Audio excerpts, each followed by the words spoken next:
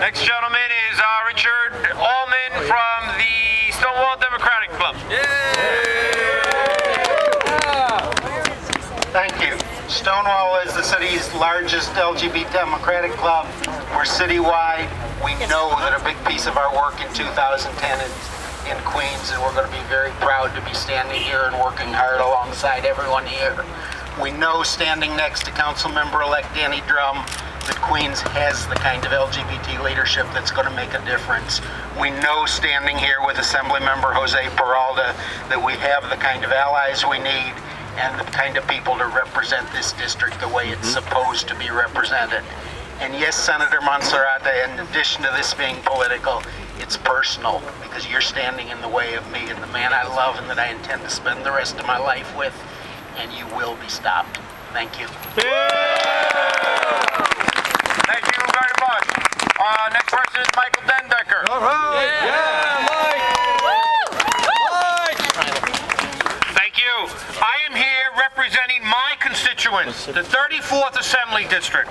This man does not represent his constituents. That's right. Because if he did, he would have looked and saw that the 3 assembly members that make up his district all co-sponsored this legislation, because the assembly members represent the constituents, the people who vote for us.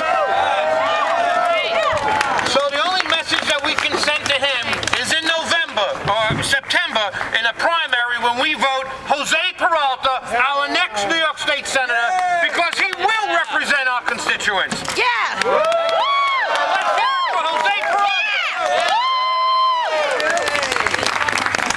Thank you very much. I'm going to pass it over to Brendan Fay from the Civil Marriage Trail. Yay, Brendan!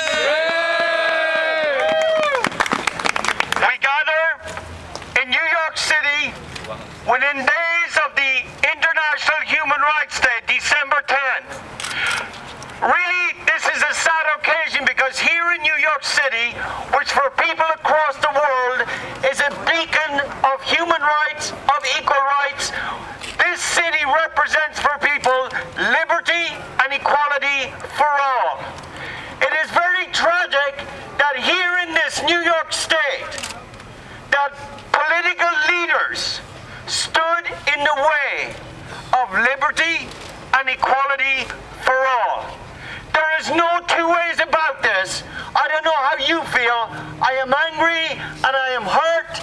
I am sad that New Yorkers are really treated like second-class citizens in our own state.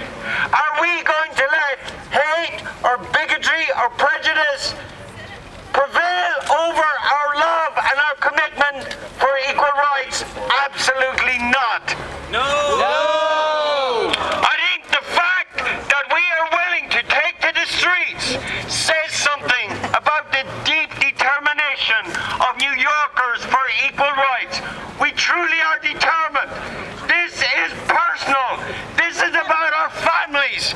This is about children. This is about the poor, the disabled, and equal opportunity for everybody to equal rights. We really need to feel the pain that many families feel these days. But you know what? We also feel the determination that we will overcome. And one day we will have true equal marriage rights for everybody. In the meantime, I'm with the Civil Marriage Trail Project. We will continue to help couples cross the border to places like Connecticut, where New Yorkers can travel, be married, and come back and have their marriage recognized here. It is really ironic, in fact it's downright stupid, that New Yorkers have to go to Connecticut to be married and come back. Let me say this, who is hurt by this? I'll tell you who is hurt. It is the poor, for whom traveling and have to go to great lengths for this marriage right. The disabled and the elderly. Just this year, I helped 2 women who were in their 80s. I got a call from a couple in Woodhaven, Pedro and Chuck. Pedro has full-blown AIDS and stage 4 cancer. He said he didn't want to wait for New York. He wanted to know, could I help them have the right to marry? So thank you for coming out today. We will have equality in leaving the state someday soon, and Montserrat will be discarded to history as much as the prejudice that brought us all out today. Someday we will celebrate a new moment in this community and in the city. Thank you.